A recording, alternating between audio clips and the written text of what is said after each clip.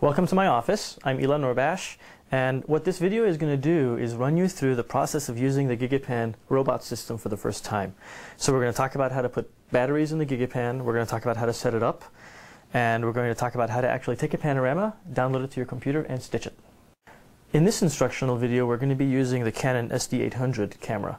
It's a nice small digital camera that works really well with the Gigapan, as do a number of other cameras. But the way you see me setting up this camera will be specific to this camera, but you can see how to do it with other cameras, hopefully. Alright, so the first thing you do when you get the Gigapan unit is you got to put batteries in it. Now the battery compartment is opened and closed with this door here. There's a screw, but you don't unscrew it. What you do is you just pull away from the unit on this lever here, and that opens up. It could be pretty tight at times. The battery case is inside of here, and there's a couple of different kinds of battery cases we have.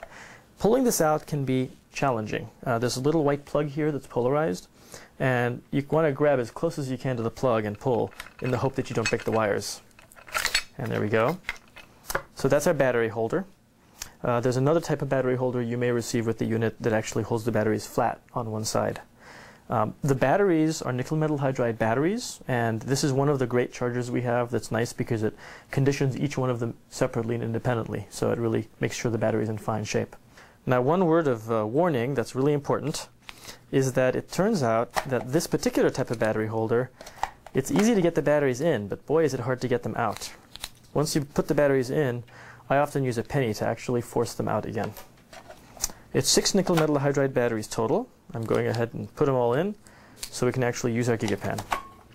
And once I've got the batteries in there, the next step is to put the battery holder back in the Gigapan. And I want to show you a few tricks of the trade that are kind of important. So we'll slide it right in the obvious crevice. The plug is polarized, and the horn that it has on the plug goes out toward the keyboard. So you'll see that I'm kind of plugging it in carefully here with the polarized plug. It's hard to see. And I'll push it in and make sure it's in all the way. With some of our battery holders, they can kind of get stuck in there. So what will happen is you'll open this, and the battery holder will be stuck deep inside the Gigapan. The last thing you want to do is yank on the wires real hard to pull it out, because you can rip the wires out of the case. So if that kind of thing happens, what I like to do is I'll close the door, and I'll actually bang on it hard. And that'll move the battery case to the front so you can pull it out. Anyway, our battery is in, it's plugged in, and I generally don't plug it in until I'm ready to actually shoot a panorama. So if I'm going hiking, I leave it unplugged so that if I happen to hit the on-off button by accident, it doesn't turn it on. Anyway, now we have our batteries in and we're ready to shoot. Now what we're going to do is we're going to attach the Canon SD800 to the Gigapan unit. Now, once you attach the camera to the Gigapan, you can't access, in this case, the battery compartment. So we're going to go ahead and put the battery in the camera. Now I have a little battery charger here for the Canon, and I'll put that battery in. And as I put that battery in, I'm going to also show you the SD card. It's a 2 GB card in this case. That's going to give us enough for probably 4 or 5 Gigapan panoramas. And the important thing is you can't do a Gigapan with your El Cheapo 16 megabyte card that comes with the camera. You really need something that has a couple of gigabytes of memory on it. Now I'm going to show you how we take the camera and actually attach it to the Gigapan unit. And this is probably the most important part of the construction process. One nice thing about it is as long as it's off, you can actually backdrive it. So you can move the lever by hand. It's a little bit tight, but not too bad.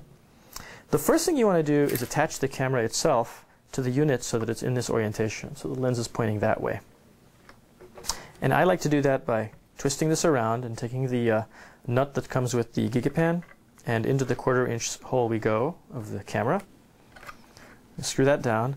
Now you'll notice that there's a slot here that allows us to laterally adjust the position of the camera this way. That's pretty important because on the other side of the arm you'll see a diamond right there. That diamond marks the center of rotation of the Gigapan when it's rotating left and right. What we're going to do is we're going to adjust this so that that more or less falls in the center of the lens, and then we'll tighten it down some. There are other adjustments for the camera. Just so you know what they are, there's a slot right here. That slot allows you to take the entire armature that the camera is on and adjust it fore and aft so that the unit pitches about the focal center of the camera. I happen to have that adjusted correctly for this camera right now, so I'm going to leave it where it is. Now, The most important thing about the system is, of course, the robot is a robot because it pushes the shutter. It's the only universal way to tell a camera to take a picture. So let me show you how we adjust that. There's a whole arm here that has a finger. We call that the robotic finger. And that finger has to be adjusted to lie on top of the shutter release. There's also a vertical adjustment. There's 2 thumb screws on the side that you can actually adjust this up and down to fit different sized cameras. I like to adjust it up and down so that when I lift this up, I have less than an inch of play. That's a little too little play. Let's go up a little bit. That's pretty good right there. So now I'll tighten these thumb screws. And then my favorite way of positioning this thumb screw is I'll actually position it so that the little knob is on the shutter release. And I'll push down, and as I push down, I'll tighten the thumb screw. There. Now I've got the knob centered on the actual shutter of the camera, which means the Gigapan is going to be able to actually take pictures with my camera. Now the next thing we're going to do is we've attached the camera to the Gigapan, and I want to talk you through what it takes to make sure you set the camera up right. Now this is specific to the SD800, but you can imagine how this applies to other cameras. I've put the camera on here already, and now I'm going to turn it on, and I'm going to run through all the menus. This isn't certainly not something you're going to do every time you use the Gigapan, but you need to do it the first time to make sure the camera is all set up correctly. First of all, in terms of the mode that it's in, this would be for playback. There's no images because I've erased the card. I'm going to put it in this M mode. That's the manual mode, and you'll see it says manual on the screen. If you're not getting the screen, there's a display button that gives you different kinds of display options, like display off, just the image, and then all these kinds of parameters. So let's just run through the display and make sure we have things set up the right way. First of all, when you're Gigapanning, this kind of biases the exposure. Plus minus 0 is a fine place to be. The next one is the lighting conditions. The important thing is to not be on auto white balance, so you do not want to be on AWB. The reason for that is you're going to take 100, 200 pictures, and you need all of them to have the same white balance so that they stitch together really well. So you have to choose the appropriate value, and right now we're probably in fluorescent light, so I'll put it on fluorescent. The next one that matters is S, superfine. We want the highest resolution we can get, so we want S to be the selection there in terms of resolution. And for image size overall, on this particular camera, L is 3000 by 2000 pixels. So that's the highest amount of resolution we can get on the image as a whole. And again, we want the very best picture we could get. Remember, you're zooming in and taking hundreds of pictures, but you want each of those pictures to be the very crispest and cleanest and most consistent picture that you can get. So that's what you need along the left side. Now, along the top, you see it says ISO 100. The important thing is to have it set to a value. Next, you see the flash indicator, and right now it's indicating that there's no flash. Of course, when we take 100 pictures, we don't want a flash because the battery won't be able to handle taking hundreds of pictures with the flash on. Now, there's other menus on the camera that also matter, and I'm going to run you through them with the menu button. So, for instance, I generally like to make sure that red eye is off, personal preference.